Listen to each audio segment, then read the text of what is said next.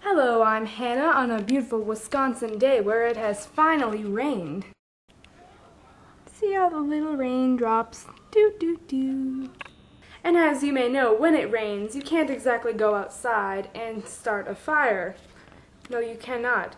So, if you really want a s'more, and it's on a day where it has rained, like today, then I'm going to show you how to make one in the microwave. First ingredient, graham crackers.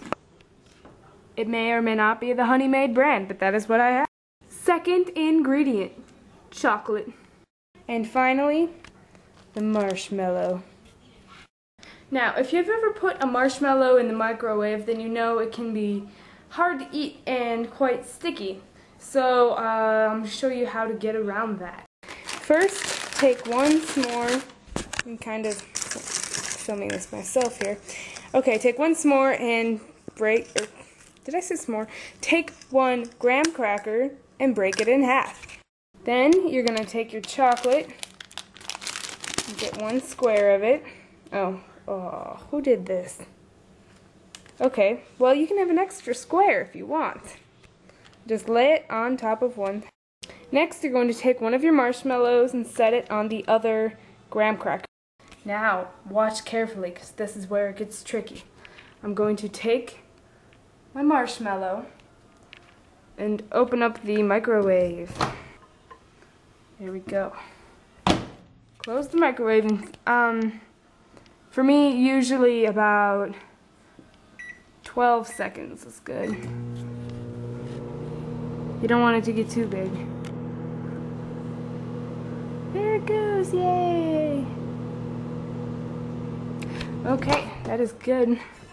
That was only 11 seconds. And then, just flip it over onto the thing, onto your prepared. Let's see. Oh, it's hot. But delicious. Next, enjoy your s'more.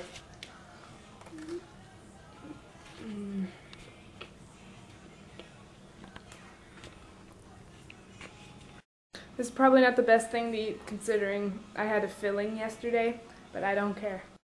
The next step is, of course, cleaning up.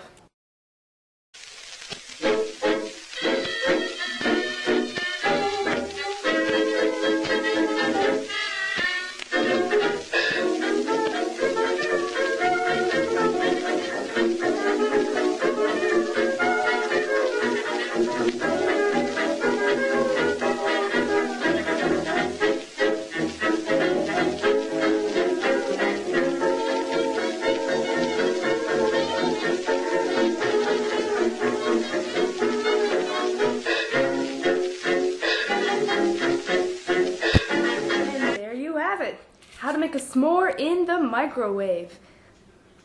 I hope this helped. Thanks for watching. Tonight.